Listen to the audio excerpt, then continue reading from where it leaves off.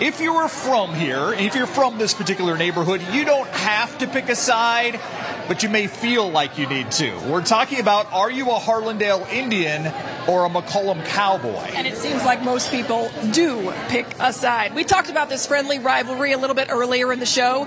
Well, David Sears caught up with some people who used to be opponents, now turned neighbors, and bonded by their pride in the South Side.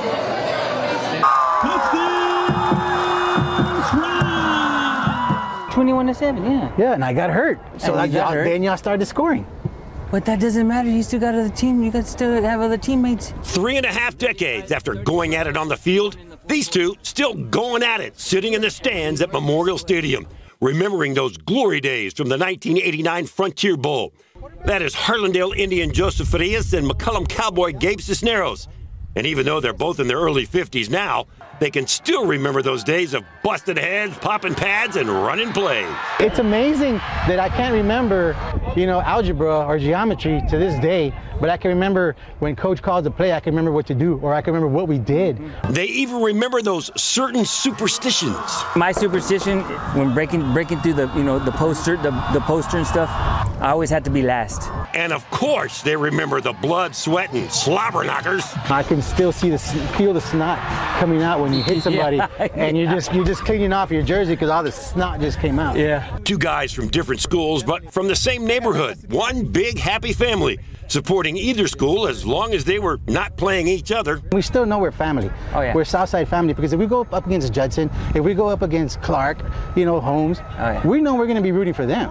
Yep. And they're going to be rooting for us. Yes, sir. Yeah, it was all niceties. One big happy family down here on the South Side until it was time for that kickoff of the Frontier Bowl. And no way, they weren't even talking to each other anymore.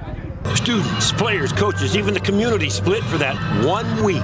Every normal week, even when we're playing other schools, for football season, you can go to the store and somebody will hold the door open for you, and you go eat somewhere and, excuse me, sir, how you doing, whatever.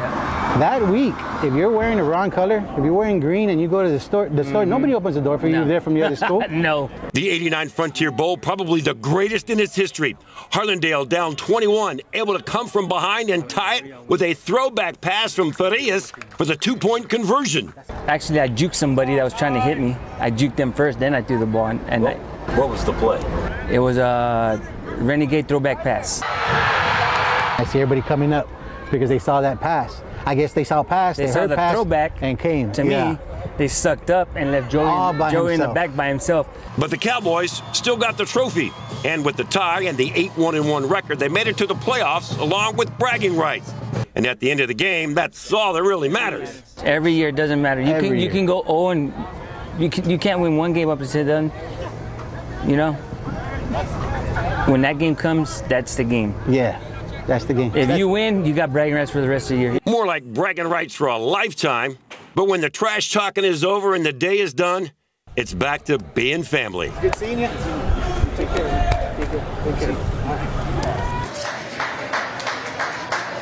Those guys shook hands and hugged right here at the end, and then they started jawing at each other again as they were walking to their cars. So it was great. But Joseph Farias was wearing number 76. That is a jersey of a friend of his, Anthony Martin, who passed away a few years ago. But he wanted to honor his friend tonight with that jersey. They played ball together. They grew up together. They were in that Frontier Bowl together in 1989. And so he wanted to honor him. And Gabe Cisneros even knew who Anthony Martin was.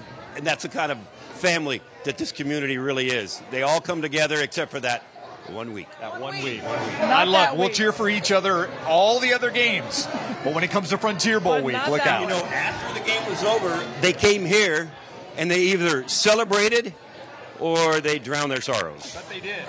I bet they did. This is the place to be after the Frontier Bowl. Yeah. Oh, love that story. Thank you, David. Great guys. Thank you. You could have gone on all night. Yeah. Thanks, David. Thank you.